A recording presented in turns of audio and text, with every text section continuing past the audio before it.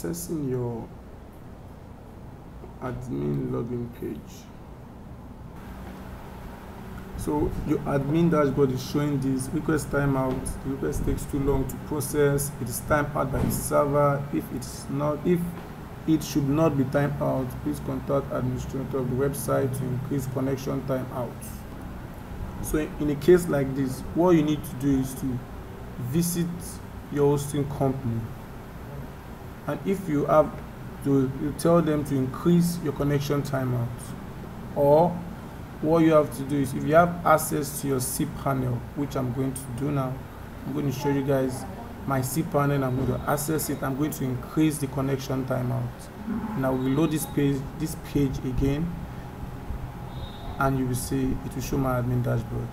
Also note, the reason why I'm not showing my address bar is because I'm using a custom URL. So I can't show you my address bar because I'm using a custom URL. But the website I'm trying to access is benefit.com.ng.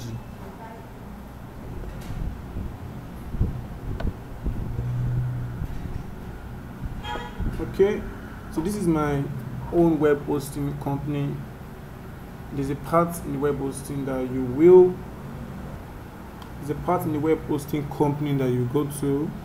So when you get to click client area, I told you benefit.com.ng, that is the site I'm trying to access. You just scroll down,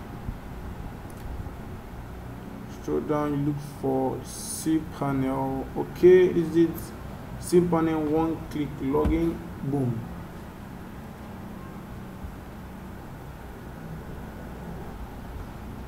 Wow, so this is it. Yes, this is it. So what you need to do next, you want to increase connection timeout.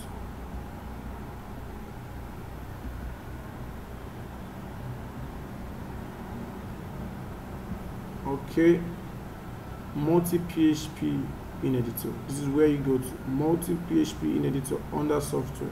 Take when this is the cPanel of the hosting company the website is hosted on. Take notes.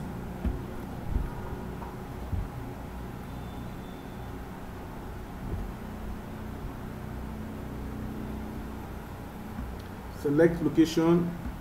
Yes. Now remember, so also note, when configuring a theme, this is where you have to come to this place, you know, to request the kind of maximum execution time, maximum input time and stuff.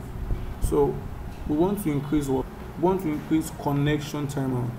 Connection timeout. So we just have to look for the connection timeout.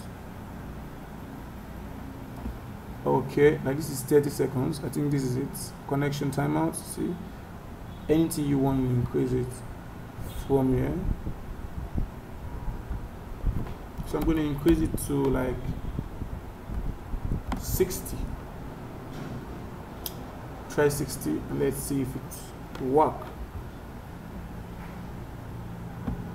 Scroll down, apply successfully. Request timeout, load page.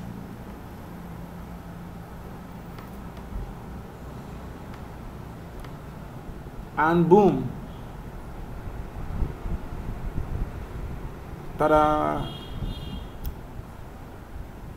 This is it. This is my admin dashboard. So if I click login with username, it login with username, and this is it. Now I can access my website. So that's how you fix connection timeouts on a WordPress website.